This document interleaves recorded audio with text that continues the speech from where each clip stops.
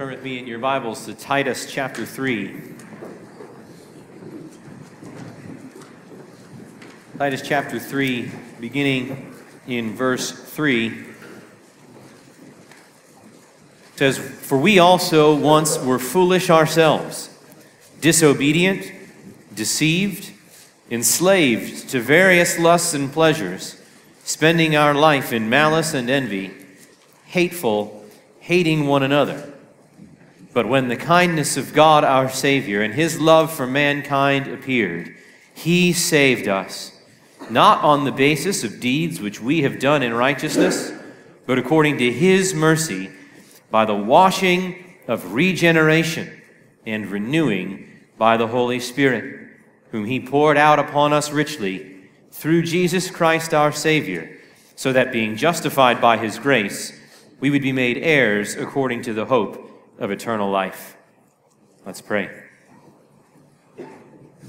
Father, we would ask for your blessing on our time together, that you would make your word effectual in the hearts of your people, both to save those who are yet strangers to your grace and to build up in grace those who have tasted the sufficiency of the blood of Christ.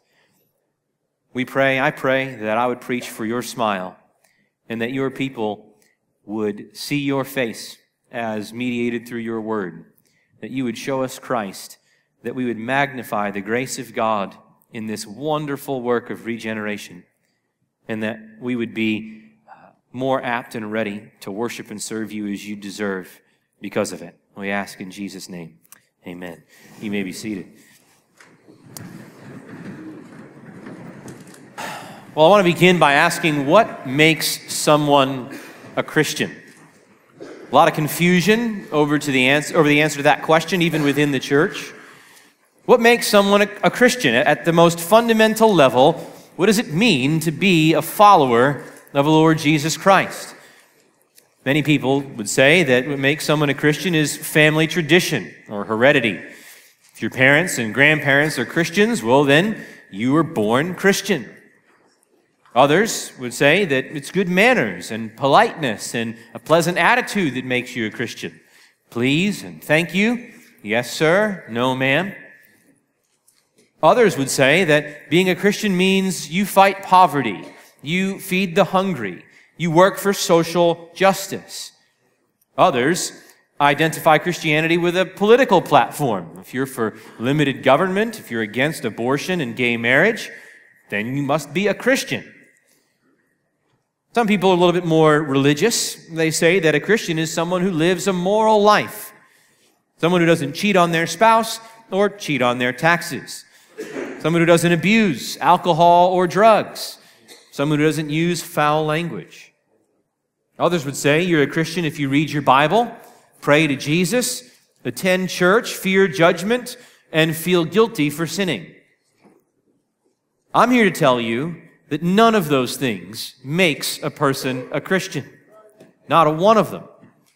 It's true that Christians mourn over their sin. It's true that Christians read Scripture, pray, and are members of local churches. It's true that Christians are faithful to their spouses, that they don't give themselves to drunkenness, and that they discipline their tongues. Christians do live changed lives, but not a one of those things makes them a Christian.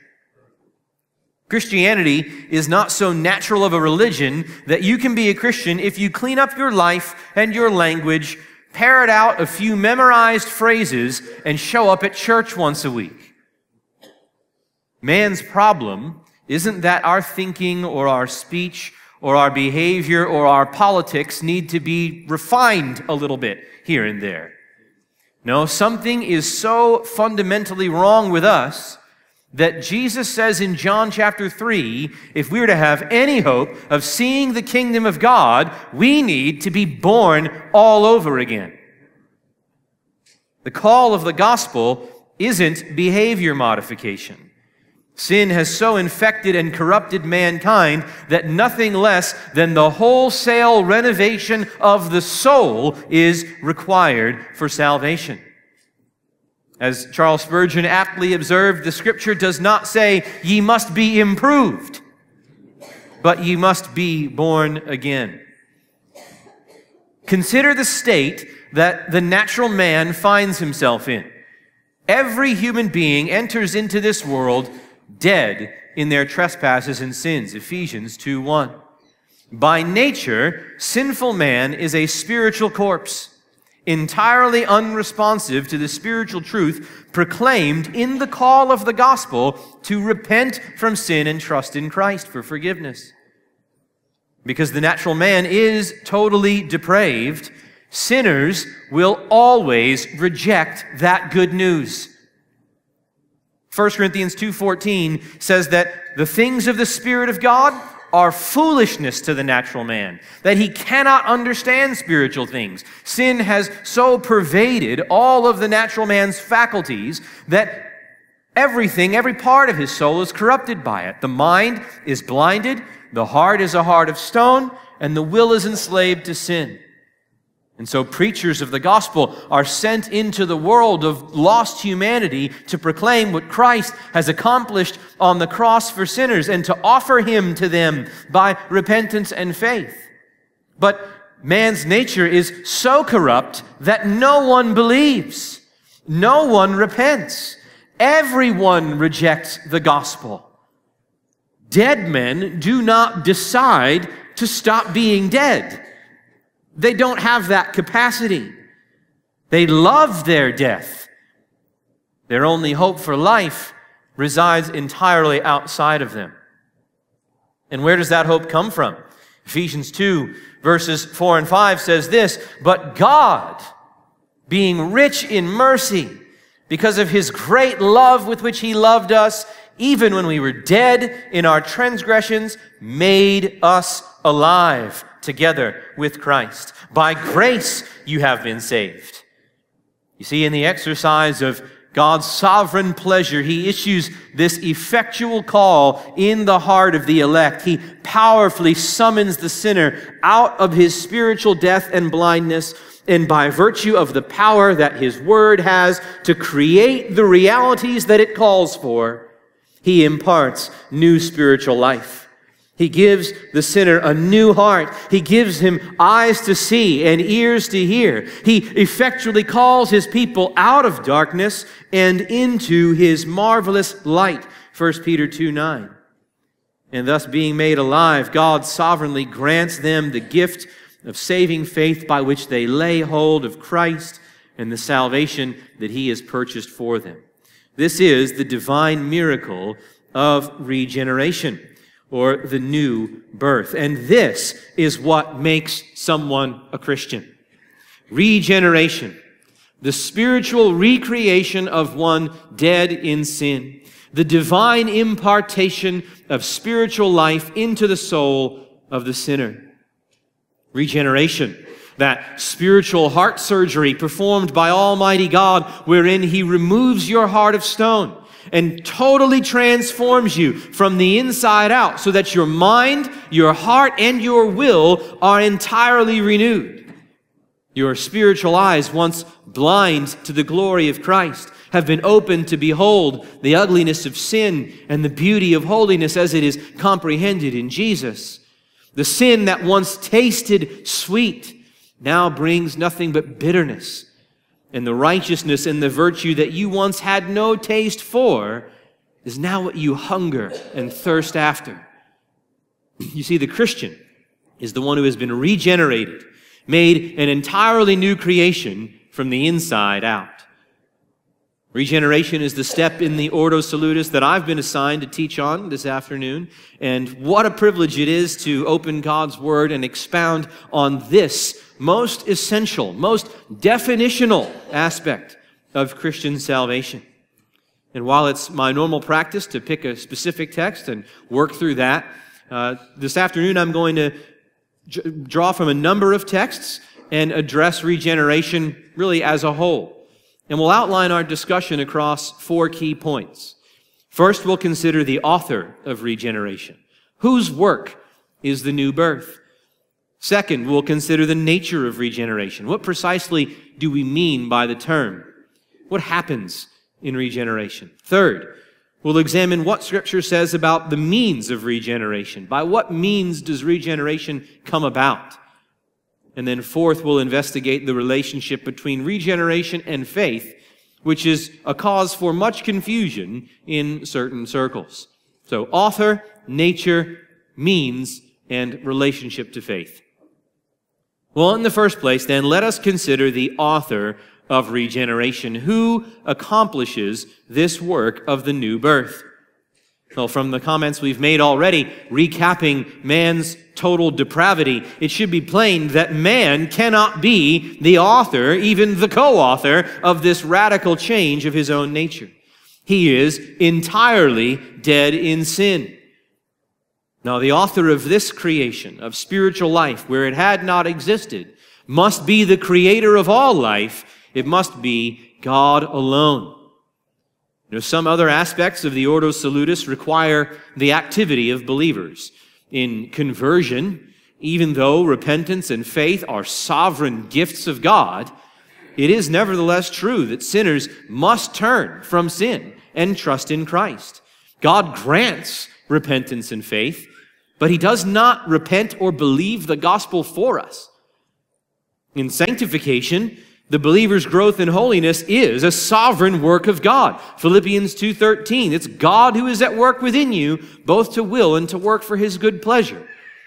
And yet believers don't just sit back and wait to be zapped to holiness. We are called to avail ourselves of the means of grace whereby the Spirit does that work. We are, Philippians 2:12, just the previous verse, to work out our salvation with fear and trembling. But the work of regeneration is unlike conversion and sanctification, where there is something for man to do. In regeneration, man is entirely passive. God alone is the sole active agent in bringing about this miracle of the new birth. Theologians call this position monergism, or they say that regeneration is monergistic. The term comes from the Greek word monos, meaning one, and ergon, which means work. And so it means that there's one agent at work. This position is often contrasted with synergism, which takes the same word ergon, and instead of monos in front of it, uses the preposition soon, which means together with. So synergism speaks of working together. And when applied to regeneration, it means that man cooperates with God. God gives grace to the sinner, to be sure, but, they say, it is not an effectual grace. It's a resistible grace, which requires the sinner's cooperation. But by teaching that God alone is the author of regeneration, Scripture shuts us up to a monergistic, not a synergistic doctrine of regeneration. And there are several biblical arguments for that. First, Scripture illustrates the reality of regeneration by employing the imagery of the new birth, or being born again. John 3:3, Jesus tells Nicodemus, unless one is born again, he cannot see the kingdom of God. And then again in verses 5 and 6, unless one is born of water and the Spirit, he cannot enter into the kingdom of God. That which is born of the flesh is flesh. That which is born of the Spirit is spirit. And being born of water and the Spirit is a reference to Ezekiel 36:25 and 26, which describes the promise of regeneration in terms of sprinkling clean water and giving a new heart. So, to be regenerated is to be born again. Peter uses this imagery in 1 Peter 1, verses 3 and 23. The Apostle John speaks of it as being born of God in 1 John 3:9. So this means that sin has so infected and corrupted mankind that rearranging our life, modifying our behavior, multiplying our religious performances will accomplish nothing.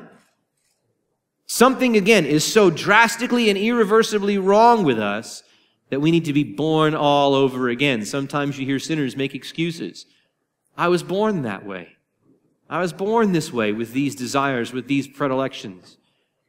Jesus says, fine, you must be born again. But consider what this metaphor of the new birth means for the question of agency in regeneration. In the physical realm, a child makes absolutely no contribution to his own physical conception or birth. The child doesn't exist until he's conceived. And so he is entirely dependent upon the will of his parents to be brought into being. Well, in the same way, Jesus chooses this analogy of new birth to illustrate the reality that dead and depraved sinners cannot contribute at all to their rebirth unto spiritual life. They are entirely dependent on the sovereign will of God for regeneration. And besides that imagery, that illustration of new birth, Scripture explicitly affirms that regeneration is an act of God alone. In John 1:13, the Apostle John says that the children of God, birthed in regeneration, are born not of blood, nor of the will of man, of the will of the flesh, nor of the will of man, but of God. To say that man is not born again by blood is to say that the new birth is not passed down hereditarily. Someone's heritage or ancestral lineage has no bearing on regeneration. While the joining of the blood of the father and mother produces physical life, it can never produce spiritual life. Regeneration is entirely supernatural. To say that man is not born again by the will of the flesh is to say that regeneration is not a product of the exercise of man's will. Sinful man simply cannot decide to be born again any more than a corpse can simply decide to rise to life. No moral effort or religious activity can induce the new birth, because such acts would only be performed by the sinner while he was still in the flesh. And yet Jesus says in John 3:6 that flesh can only give birth to flesh.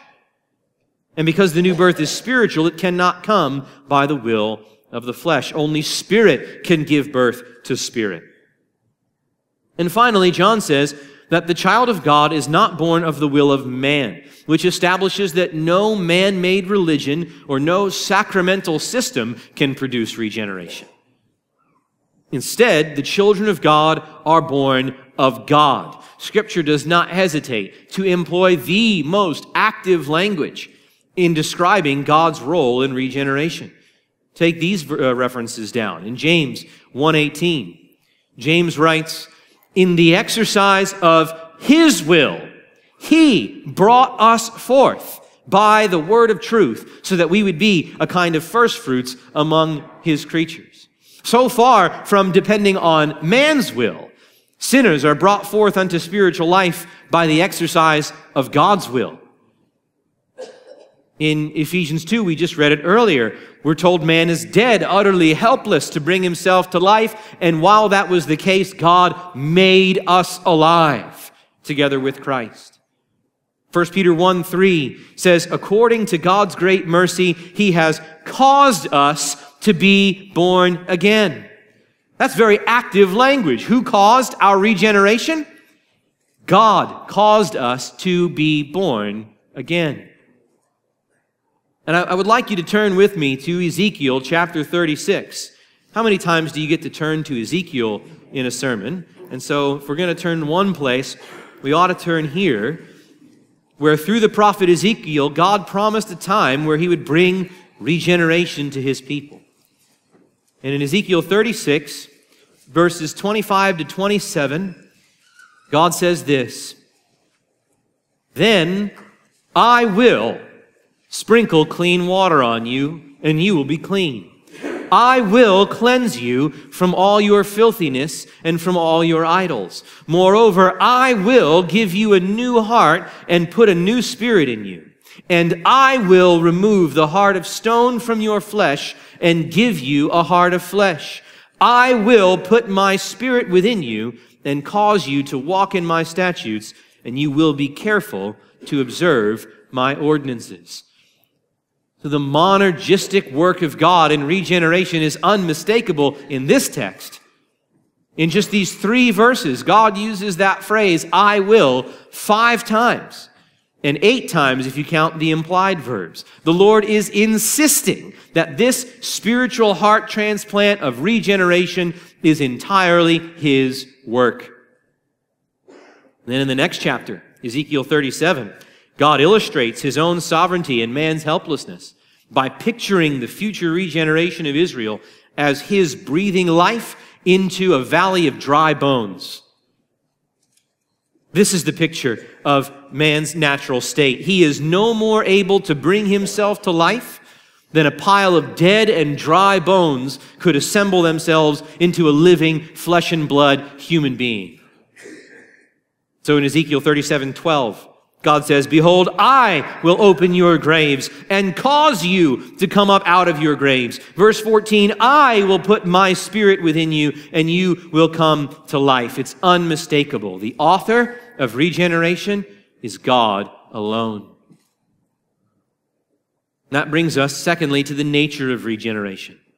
What precisely does it mean to be regenerated, to be born again? Well, the Greek term for regeneration is palingenesia. It actually occurs only 2 times in the New Testament. And the first is in Matthew 19:28, where Jesus tells His disciples, "Truly I say to you, that you who followed me in the regeneration, when the Son of Man will sit on His glorious throne, you also shall sit on 12 thrones, judging the 12 tribes of Israel." He uses the term regeneration to refer to the renovation of the creation that will occur in the eschatological kingdom of Christ. The second occurrence of the term comes from Titus 3:5, which I read at the beginning of the message here, where Paul says, "He saved us not on the basis of deeds which we have done in righteousness, but according to His mercy by the washing of regeneration and renewing by the Holy Spirit." So here, regeneration refers to salvation from sin, and it's characterized by both washing and renewal. That's fairly similar to John 3:5, where John says that the new birth consists in being born of water and the Spirit, which we said, as before, is a reference to Ezekiel 36, where regeneration is described metaphorically as the sprinkling of clean water and the giving of a new heart. So from the uses of the biblical term, then, we may conclude that the nature of regeneration is a cleansing from sin and a creation of spiritual life. It is a purifying renovation. A purifying renovation. At the most fundamental level, we could say that regeneration is this divine impartation of eternal spiritual life into the spiritually dead sinner. And Scripture gives numerous pictures of this. We've already seen the valley of the dry bones. But in John chapter 11, as Jesus stands at the tomb of his friend Lazarus, who has been dead for 4 days, John 11:43 says, "The sovereign Lord cried out with a loud voice, 'Lazarus, come forth!' And verse 44 says, 'The man who had died came forth.'" See, by the sovereign power of His word, Jesus authoritatively summoned Lazarus out of death and into life. So also does God command the spiritually lifeless corpse of the dead sinner to come forth out of his spiritual death, and by the power, the sovereign power of His word, He effectually brings us to spiritual life. We heard much of 2 Corinthians chapter 4 earlier this morning, where the God who said, "Light shall shine out of darkness," will shine into the heart of the dead sinner to give the light of the knowledge of the glory of God in the face of Christ.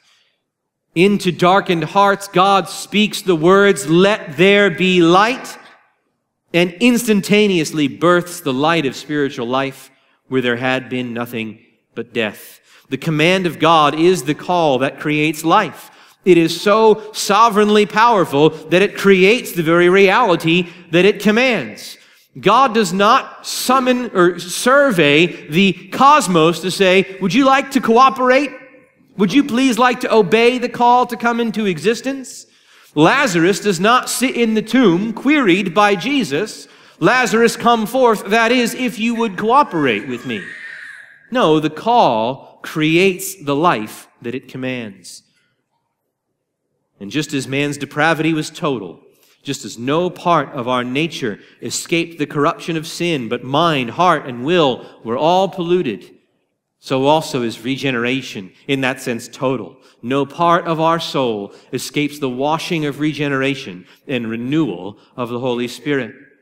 The natural man's mind is blinded, 2 Corinthians 4:4.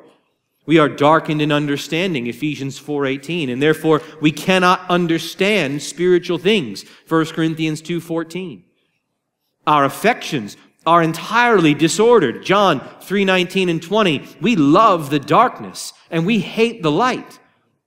We delight in what's objectively repulsive, and we are repulsed by what is objectively delightful. So, driven by our affections, our wills obstinately refuse Christ and the glory of his gospel. John 5:40. You won't come to me. So intellectually, emotionally, and volitionally, man is captive to sin. But in the same way, the renewal of man in regeneration is as extensive as our depravity. In regeneration, the Spirit opens the blind eyes of the mind. Acts 26:18 speaks of conversion as the opening of their eyes so that they may turn from darkness to light and from the dominion of Satan to God. Romans 8:5-9 speaks of how the mind set on the flesh is replaced with the mind set on the Spirit, so that the one who could not understand the things of God now, 1 Corinthians 2:16, has the mind of Christ himself. And so he understands spiritual things, and so the mind is renewed.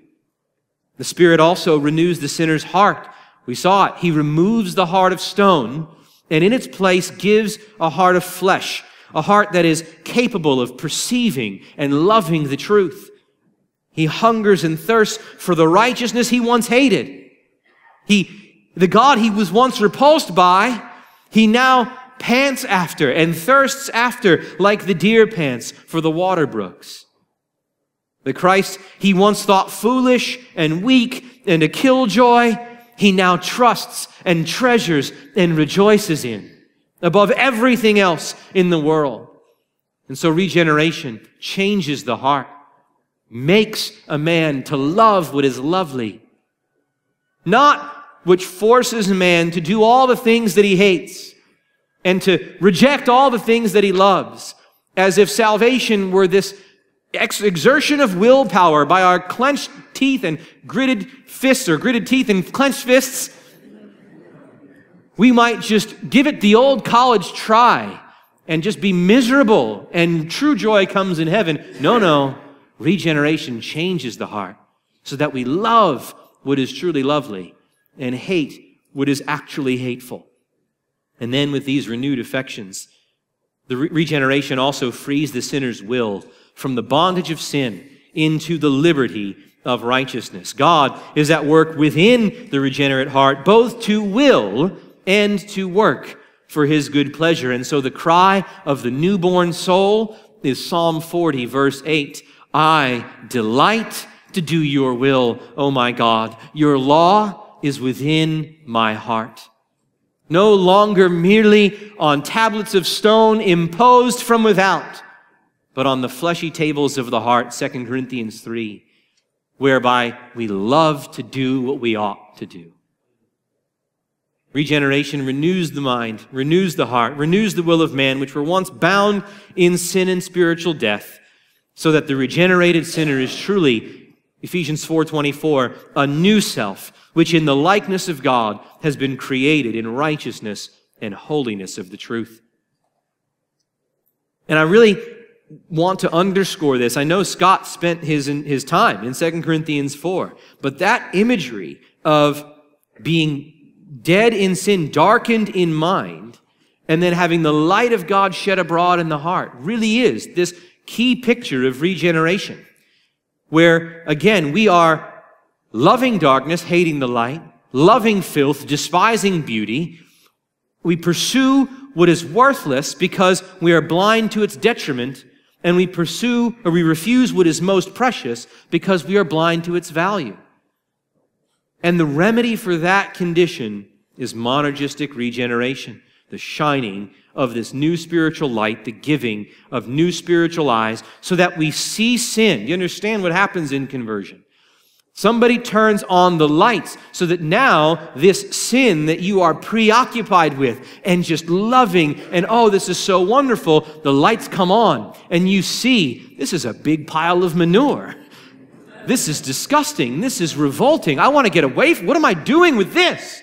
And then you see the disgust of sin and you look over here and here's Jesus and you say, I recognize that one. He was the one that looked like that looked repulsive, that looked ugly, that looked, I don't want to be near him. Now, I've got to go to him. That is beauty. That's love. That's everything that I've ever wanted. And you run after Jesus with the open arms and the embrace of saving faith. That's what repentance is. I don't want this sin. That's what faith is. I need to lay hold of this Savior. So do you see, that's why we speak of irresistible grace. Not because God's grace can never be resisted. It's resisted all the time. Common grace is resisted all over the place. No, we speak of irresistible grace because in the irresistible grace of regeneration, God overcomes man's natural resistance to the gospel by opening his eyes to the glory of Jesus. Irresistible grace does not mean, as is often caricatured, that God coerces or forces man to repent and believe, kicking and screaming against his will. Get away from that manure pile and embrace this treasure. No, don't want to do it. That's not irresistible grace. Man's will is not violated in regeneration. Man's will is transformed in regeneration. It's freed from its bondage, the bondage of loving that filth. And so man who is naturally unwilling because of the bondage of his will is made willing in regeneration. That's a key phrase. It comes from the Westminster Confession, which explains this very well. It says, all those whom God has predestinated unto life, and those only he is pleased in his appointed time effectually to call by his word and spirit out of that state of sin and death in which they are by nature to grace and out of that state of sin and death in which they are by nature to grace and salvation by Jesus Christ, enlightening their minds spiritually and savingly to understand the things of God, taking away their heart of stone and giving unto them a heart of flesh, renewing their wills, and by his almighty power determining them to that which is good, and effectually drawing them to Jesus Christ, yet so as they come most freely, being made willing by his grace. And so you see, we speak of irresistible grace because it's impossible that anybody with restored spiritual sight through regeneration, now seeing sin for what it is and seeing Christ for who he is, could do anything but turn and flee from sin and run to embrace Christ in saving faith. See, regenerating grace is irresistible at bottom because Christ is irresistible when seen rightly. Regenerating grace just opens our spiritual eyes to his irresistibility. Imagine what the opposite position says about Christ. That grace comes and helps you see that sin is as ugly as it is. That Christ is as glorious as it is. And the sinner could in that state say, no thanks. I prefer this. My sins are more lovely. My lusts and pleasures bring more satisfaction. Than him? Impossible. With eyes open to actually see. You say, this doesn't even hold a candle. What was I doing spending my life fooling with all this? When joy, infinite joy, was offered to me and held out to me the whole time. That's the nature of regeneration. What is the means? By what means does God accomplish this work? If he's the sole active agent, if he is the one in which, or if this is something that man is entirely passive in, what is this instrumental cause of regeneration? How does God accomplish this work? And the answer the Word gives is the Word. Scripture identifies itself, and especially the Word of God as preached in the gospel message, as the means of regeneration. See this in a number of places. We were in James 1 before. James 1:18. James says again, in the exercise of his will, that is the Father's will, there's monergism, language of sovereign grace. In the exercise of his will, he brought us forth, there's the language of the new birth, regeneration, by the word of truth. There's the language of means. That preposition by tells us the means by which God accomplishes this action. And what is it? It is the word of truth. In 1 Peter 1, verse 23, Peter says, you have been born again, not of seed which is perishable, but imperishable. That is, through, another preposition of means, the living and enduring Word of God. And then 2 verses later, he says, this living and enduring Word of God is the Word which was preached to you. It is the gospel that he proclaimed to them. 2 Thessalonians 2:14, Paul says that God effectually called the Thessalonians to saving faith through our gospel. So it is by means of the preached gospel that the Spirit of God powerfully works to open the eyes of our hearts to the glory of Christ. The external call of gospel preaching is the vehicle for the internal call of regeneration. And so this is why Paul says in Romans 10:17, so faith, which is the immediate result of regeneration, faith comes from hearing, and hearing by the word of Christ, which is to say the gospel message concerning Christ. The means of regeneration is the word, the proclamation of the gospel. And if we really understood that theological truth, even as Scott said earlier, it would be the end of all pragmatism in ministry. So many churches, especially in America, have bought into the lie that it is their job to manipulate the heart and mind of the sinner so as to shut him up to decide for Jesus and to believe and thereby to be born again. And so these folks rack their brains to come up with these clever presentations, the most compelling evidence and arguments, and the most entertaining church services, all so that the sinner will make that decision, will throw that pine cone in the fire and make it and become a Christian. But we learn from these passages that we've just read that those things are not what opens a sinner's blind eyes. Theatrical lighting, cutting-edge music, cultural savvy, even our own good works and politeness, none of that will ever open blind eyes so that sinners would treasure the glory of Jesus. None of it. The only means by which the sinner's blind eyes are opened in the new birth is the word of truth.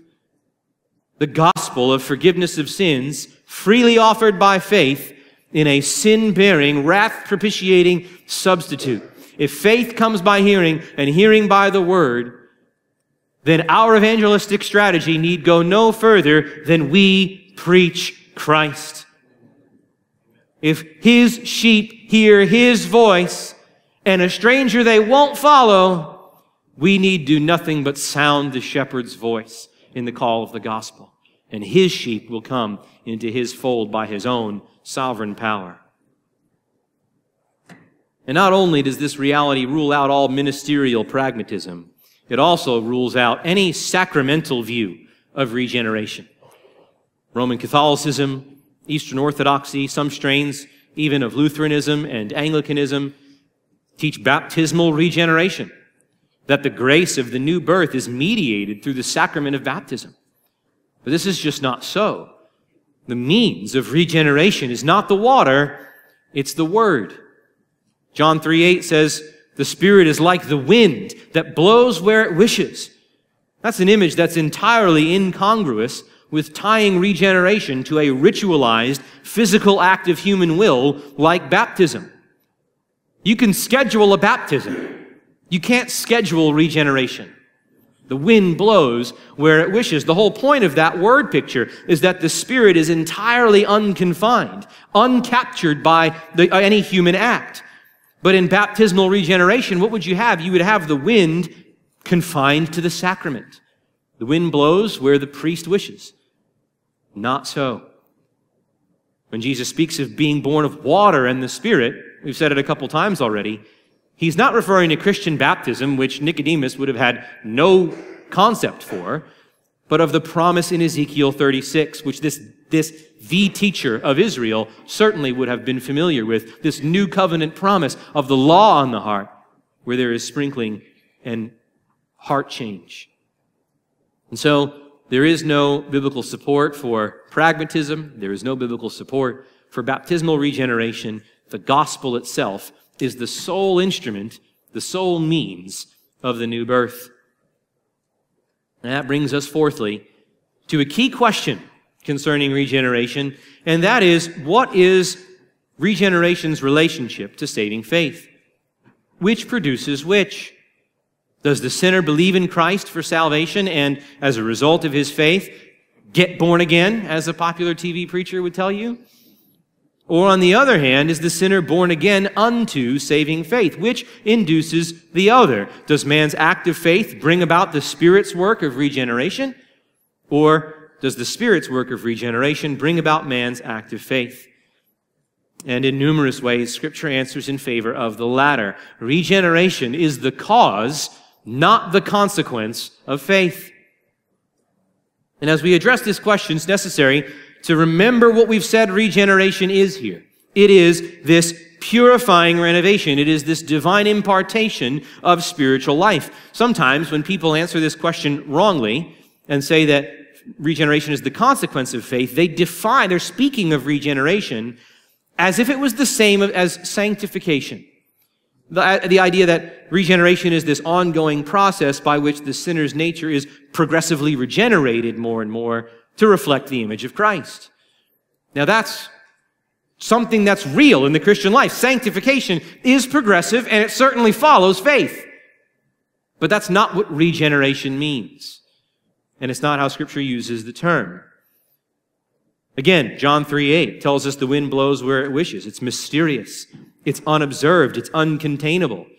We might perceive the effects of the wind. We might hear the gust, or we might see the trees shift from side to side, but those results of the wind are not the wind itself. And in the same way, the results of regeneration, like progressive conformity to the image of Christ, are not regeneration itself. You could say that sanctification is organically linked to regeneration. Regeneration is sanctification begun. Sanctification is regeneration continued. They're inextricably linked, but they're not to be confused with one another. Another thing to say is that when we say that regeneration precedes faith, what we don't mean is that it precedes faith in terms of a time gap. We're speaking in terms there of logical causality. Some theologians don't believe that regeneration causes faith because they want to avoid the scenario of having a regenerated unbeliever. Right? That there's somebody who's experienced regeneration and not had saving faith. And they're right to want to avoid that. That is not biblical. There is no such thing as a regenerate unbeliever. But we're not arguing that regeneration temporally precedes faith. We're speaking of a logical rather than a chronological order. From a temporal perspective, regeneration and faith occur simultaneously. In the exact moment that man is born again, he repents and believes the gospel. But listen, that simultaneity, that happening at the same time, that temporal sameness, does not rule out any room for causality. We would acknowledge, wouldn't we, that two events may occur at the exact same time, and yet one still caused the other. Consider that imagery that Paul employs, again, in 2 Corinthians 4, where regeneration is defined by the opening of the sinner's blinded spiritual eyes so that he sees the light of Christ's glory. In that text, Paul pictures regeneration as the opening of blind eyes. And he pictures faith as the spiritual sight, the spiritual perception of Christ's glory. If your eyes were closed so that you could see absolutely nothing, then you opened your eyes, well, which comes first? The act of opening your eyes or perceiving light? Well, the answer is neither comes first. We perceive light in the very same moment that we open our eyes. No time passes between our opening our eyes and perceiving light. The definition of having open eyes is that light's going into them. They are temporally simultaneous actions. But which action is the cause of the other? Do we open our eyes because we begin to perceive light? Or do we see because our eyes have been opened? Certainly we see because our eyes have been opened. Our sight is the consequence of opening our eyes. In the same way, even though they occur in the same moment, the spiritual sight of faith does not cause regeneration. The opening of the sinner's spiritual eyes in regeneration is the cause of the spiritual sight of faith. And so regeneration, as I said before, is the cause, not the consequence, of faith. But even besides that, besides pressing into the details of that biblical metaphor, Scripture's teaching concerning the depravity of man, our natural spiritual inability, precludes any notion that faith would bring regeneration rather than vice versa.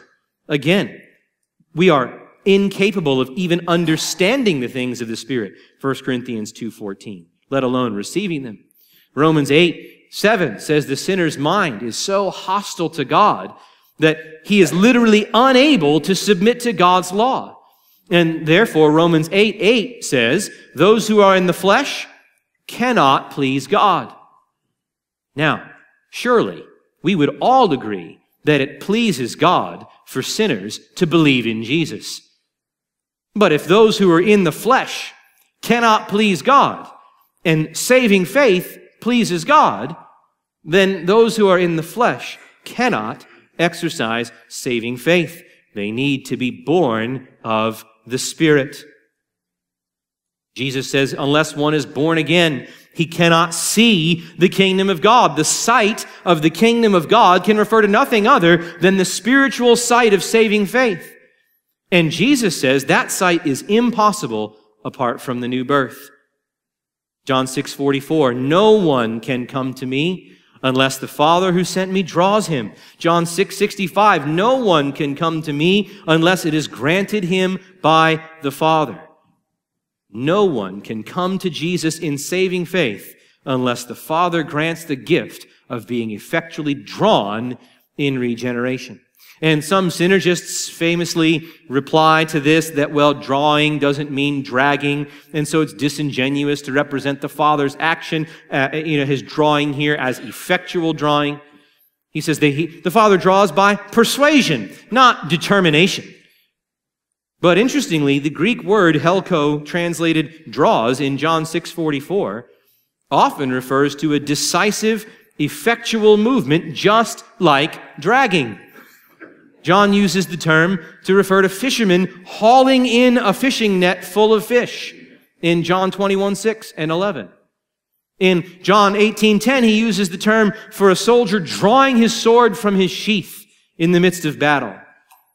In Acts 16:19, Luke uses the word to describe angry men dragging a foreigner before their court. And again in Acts 21:30 to speak of a mob dragging a traitor out of their city. So far from an ineffectual wooing, the Father's drawing in John 6:44 is the decisive, effectual calling of monergistic regeneration. And I can't even think about this verse without remembering the story that R.C. Sproul told as he had a debate with another professor who said drawing, he found this reference to the term drawing in ancient Greek literature where men are drawing water out of a well, where he says you don't compel the water to get out of the well, like and the water comes up. And Sproul says, but neither do you peer down the well and go, here, water, water, water. You throw the bucket down there and you pull the rope to pull it up. Now, besides all of that, I want you to turn with me to 1 John chapter 5. The Apostle John comments explicitly on the relationship between regeneration and faith. It's important that we know this. And while it's true that he's not here intending to teach on the Ordo Salutis, he's instructing the churches of Asia Minor to love one another, his comments nevertheless reveal his understanding of the relationship between regeneration and faith. 1 John 5:1, and I'm going to quote from the Legacy Standard Bible here, a little plug, because it does a better job of giving the literal translation in this particular verse than the New American Standard. John writes, everyone who believes that Jesus is the Christ has been born of God. Everyone who believes that Jesus is the Christ has been born of God. Now, everyone who believes is a present participle. It indicates present continuous action, something that's going on. Has been born is a perfect indicative, which indicates past action whose results continue into the present. So John says that everyone who is presently believing that Jesus is the Christ now has been, prior to that, born of God. He represents faith, presently believing, as the consequence of the new birth, not its cause. Do you see that? That is absolutely huge in this discussion of the Ordo Salutis. And this reading of the grammar is confirmed by examining several parallels in the same letter. There are two other identical instances where John uses a present active participle alongside a perfect passive indicative to illustrate the relationship between the new birth and its results. So look at chapter 2, verse 29. John says, "If you know that he is righteous, you may be sure that everyone who practices righteousness," there's your present participle, "has been born of him." That is precisely the same grammatical construction as in 5:1. So what's John teaching here? That a habitual pattern of practiced righteousness is evidence that the new birth has taken place.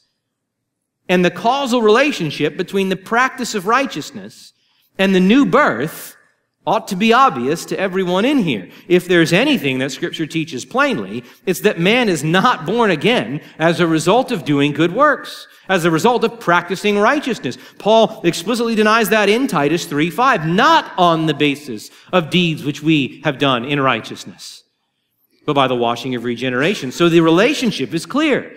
The impartation of new spiritual life in regeneration is the cause of an ongoing practice of righteous deeds. And then in 1 John 4:7, John says, "Beloved, let us love one another, for love is from God, and everyone who loves has been born of God and knows God." Again, the exact same grammatical construction. 2:29, practice of righteousness. 4:7, one act of righteousness, in particular, love. And again, does one love in order to be born again? Or is one born again unto a life of love? Well, certainly the latter. Otherwise, we would undermine the gospel of salvation by grace alone. So let's put it this way. We must conclude that practicing righteousness in 2:29 and loving the brethren in 4:7 are the consequences, not causes of regeneration, or we deny the gospel. We must also conclude that whatever relationship practicing righteousness and loving the brethren have to regeneration, saving faith has that same relationship, because 2:29, 4:7, and 5:1 are identical grammatically. Therefore, just as practicing righteousness and loving the brethren are consequences, not causes of regeneration, so also is faith the consequence rather than the cause of regeneration. So, biblical pictures: babies don't make themselves born. We don't perceive light in order to see, in order to open our eyes. The implications of man's total depravity: how's anybody going to exercise faith while they're dead? And the explicit comments of Jesus and the Apostle John, the student of Scripture has to conclude that while regeneration and faith are experienced simultaneously, regeneration logically precedes faith and is its cause. Sinners don't believe in Christ in order to be born again. They are born again unto saving faith. R.C. Sproul once said, "The entire cause of the Reformation can be boiled down into one phrase: regeneration precedes faith." It's a big deal. But the question we've got to ask ourselves as we study these things is, first of all, has this great miracle happened to me? Am I a new creation? Have I experienced this radical disruption of everything in my life? Has the Holy Spirit leveled to the ground everything I sought my identity in? Has He given me new eyes to see the glory of Christ? Has He given me ears to hear the wisdom of divine truth? Has He removed my heart of stone and given me new desires and new loves and new inclinations and new ambitions? Has He given me a heart of flesh that hates sin and that loves righteousness? Is Christ precious to me? Is He my pearl of great price? Is He my treasure hidden in a field, for whom I would gladly suffer the loss of all things so that I might gain Him? Have I been born again? And if not, if you survey your heart and the answer that your heart speaks to you, testifies to you, is no, dear friend, cry out to God. No, you can't constrain the wind, but you can get on your face and lift your voice to heaven and beg God to be merciful to you, a sinner, that the sovereign wind of the Spirit might blow over your heart and open your eyes to the loveliness of Jesus. Whatever you do, do not try to convince yourself that there is spiritual life where there is only death. Don't try to fabricate this new creation by trying to clean up your life and make a few minor changes, a shift or two in your social calendars. You don't listen to the same music. You don't watch the same TV. No, you can't engineer the radical supernatural change that must take place in your heart. You can't raise yourself from the dead, but Christ can. And He calls you, like He calls Lazarus, to come unto Him. He lived the perfect life of righteousness that you were commanded to live and failed to live. He died the substitutionary death under the heavy hand of the wrath of God on the cross in the place of sinners, the very death that you deserve to die. He was risen. He rose from the grave on the third day in victory over sin and death to testify that all has been accomplished, that nothing more is needed except that you come to Him in repentance and faith. For everyone who believes has been born of God. May God be gracious. Let's pray. Dear Holy Spirit, would you blow in your sovereign freedom over this church building right here, and to all within the sound of my voice, would you grant new spiritual life where there was only darkness? Would you call into being that which does not exist? Lord Jesus, would you summon your lost sheep into your fold? God, we pray that you would do the work, the miracle of regeneration. And we who have received that miracle, we bow our hearts in humble worship to say thank you for summoning us to life when we were dead, for doing what we refused, not only couldn't do, but which we refused to do. Even though you came and spoke peace to us by the gospel, we refused you still. And yet, you made us alive in great love. Would you get the return from our hearts that you are worthy of for such a work? Would you make us eager and thirsty to see that work accomplished in our friends, in our neighbors, in our family members, in the unbelievers that you have given us the privilege of interacting with in this world? Would you do it to make the name of Christ famous, that we might have a front row seat to the work of God in salvation because we are the proclaimers of that message of reconciliation? We ask in Jesus' name. Amen.